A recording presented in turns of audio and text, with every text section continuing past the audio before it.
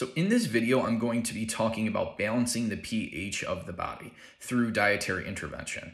So first of all, we need to understand, where does acid come from, where does base come from, and how does it exist in the body? So the acid in our body is hydrogen ions, mostly. They exist as hydronium ions, which is H3O+. So most of the acid in your body is bound to water as H3O+. Okay, so hydrogen ions are the acid in the body, and then the base is citrate and bicarbonate. Okay, so 1 milliequivalent of bicarbonate will inhibit 1 milliequivalent of acid or of the hydrogen ion. One citrate molecule, however, can inhibit 3 acid molecules. So just keep that in mind. Now, where do we get acid and where do we get base from the diet? So we get most of our hydrogen ions from animal foods, meat, eggs, cheese, but also grains. So those are your acidic foods. And then your base we get from fruits, vegetables, and mineral waters that contain either citrate or bicarbonate. Okay. So ideally, for optimal health, you don't want to be excreting acid. Okay. So you actually want like a neutral excretion, which is really around a pH of about 7. That's ideally what your urinary pH should be, is about 7. Anytime you're lower than 6.8 to 7, you are excreting some acid, okay?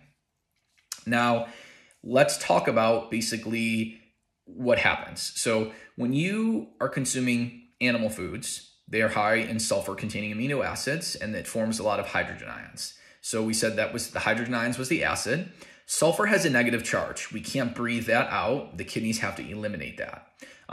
But the kidneys have to maintain what's called electroneutrality. So when we ingest animal foods and we are having to get rid of that negatively charged sulfur molecule, we have to get rid of a positively charged cation, like sodium, like magnesium, or calcium, okay?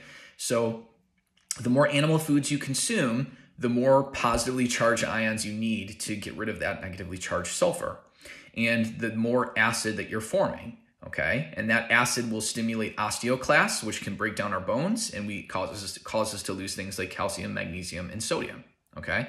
So when you don't balance out the acid load of animal foods and grains with things like fruits, vegetables, or either bicarbonate or citrate supplements or bicarbonate waters, then here's are some of the potential harms, okay?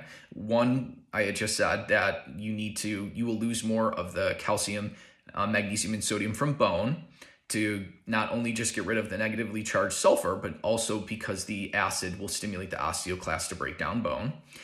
Now, the kidneys can get rid of 40 to 70 milliequivalents of acid before the body will retain acid, and you have to breathe it out and deplete your bicarbonate stores, okay? So, but the problem that even though you can do that, even though you can get rid of 40 to 70 milliequivalents of acid before the body starts retaining acid, in order to do that, there are a few harms that will happen. The body needs to strip connective tissue to make ammonia to get rid of the hydrogen ions, okay? The ammonia will bind the hydrogen ion and form ammonium. So ammonia is toxic to the kidneys, and you're stripping connective tissue to get the glutamate and glycine to actually eliminate that acid out the kidneys. So the kidneys can eliminate 40 to 70 milliequivalents of acid before there's retention, but you're going to have to break down connective tissue to do that, and you're going to produce ammonia, which is toxic to the kidneys, okay? Now, we don't know exactly, when I say that, we don't exactly know how much and for how long and how much harm will happen to the kidneys, but we know through animal studies that it's not necessarily a good thing to produce a lot of ammonia in the kidneys, okay? So 3 things that will happen, even though you can get rid of acid. Bone breaks down, you lose more minerals from the bone, you break down connective tissue, and you are producing ammonia, which is potentially toxic to the kidneys, okay? All to get rid of that acid. So your body can do it, but as we just found out, there are harms. Now, the acid can also, especially when it accumulates into interstitial fluid and in the cell, which happens before blood, because blood has a lot of buffers to buffer the acid. So you won't see acidosis in the blood until a long time after it's already been high in the interstitial fluid, which is the fluid around our cells, and inside the cell. When we have accumulations of acid, though, in the interstitial fluid in the cell, that can lead to insulin resistance, okay, and diabetes. And so we have seen that actually giving, sodium or potassium bicarbonate can improve insulin sensitivity, and actually causing mild acidosis can induce insulin resistance, okay? So we do know that this is a problem as well of having too much acid in the body. Now, when you start retaining the acid, you have to deplete bicarbonate in order to breathe it out. So yes, we can breathe out acid, but one bicarbonate molecule is lost per one acid. So in the long run, it's actually not going to you're not going to maintain pH by doing that, because you are depleting your bicarbonate stores in order to do that, okay? So now, how do you potentially know if you have low-grade metabolic acidosis? Okay, so before, I had mentioned earlier, blood will stay normal pH before basically the interstitial fluid becomes acidic. So it maintains longer. So you can't really look at blood. Blood pH is not a good indicator of metabolic acidosis. Okay, that's acid in the blood. That's acidemia. That's really bad. Once your pH is low, you're in serious trouble. So I don't like to see a blood pH less than 7.42, really, optimally. But you won't be called metabolic, they say acidosis, but really it's acidemia, unless the blood pH is somewhere around like 7.35, 7.34. That's really bad. So bicarbonate levels are a little bit better indicator if you have low-grade metabolic acidosis. Optimal bicarb levels would be 27 to 32 milliequivalents. I don't really like to see bicarb less than 27 from an optimal perspective. You will have low urinary pH when you have too much acid. So really, I don't like to see anything less than 6.8 and definitely not less than 6. Because if you're less than 6 pH, you're probably retaining 70 milliequivalents of acid or more, which again will then cause retention of acid in the body. And really even less than 6.5 isn't good either. So low urinary citrate is another marker of having too much acid in the body, okay? Because remember I said citrate is base, and citrate forms bicarbonate, and one citrate molecule can bind 3 acid molecules. If you have low urinary citrate, that increases the risk of kidney stones, because instead of that citrate binding calcium, you don't have it anymore, that calcium is going to bind to oxalic acid, and you're going to form more calcium oxalate kidney stones. So that's another harm of having too much acid in the body, is kidney stones go up, not just calcium oxalate, but also uric acid goes up as well, because the lower urinary pH increases that. So an increase in potential kidney stones there is a problem too. Now, besides, we talked about, some of these other things, kidney stones, connective tissue loss, potentially muscle loss, insulin resistance.